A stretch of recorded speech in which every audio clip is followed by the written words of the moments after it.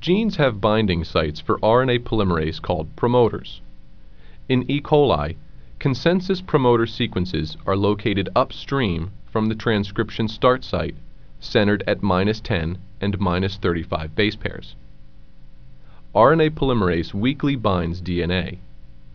It moves along the DNA until it reaches a promoter where its sigma subunit recognizes and binds the -10 and -35 sequences, forming a closed promoter complex. The polymerase then unwinds the DNA around the initiation site, forming an open promoter complex.